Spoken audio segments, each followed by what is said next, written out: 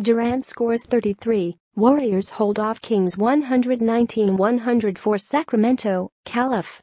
AP, Stephen Curry said it's understandable that the Golden State Warriors are easing up a bit as the All-Star break approaches. The two-time NBA MVP also realizes it's critical that the defending champs push through the tough times. Kevin Durant scored 13 of his 33 points in the fourth quarter and matched his season high with 6 three-pointers, and the Warriors held on to beat the Sacramento Kings 119-104 on Friday night. You can see the light at the end of the tunnel for a little refresher, but at the end of the day we've got work to do to get to that break, so we have to find a way, Curry said. If we don't build the right habits and have the right spirit around our team going into the break, that could carry over, and you don't want to have that kind of negative energy around the team.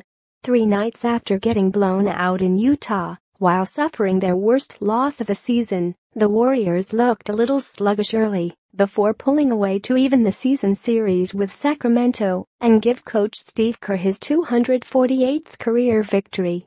Golden State also improved to 11-0 in games following losses, while spoiling Sacramento coach Dave Joerger's return to the bench. When we lose, our guys get a little angry, and then their talent takes over, Kerr said. Nothing magical about it. It wasn't easy keeping that streak going. Sacramento trailed by 14, before pulling to 89-88 with 7:55 remaining following 3 consecutive baskets by Buddy Hield.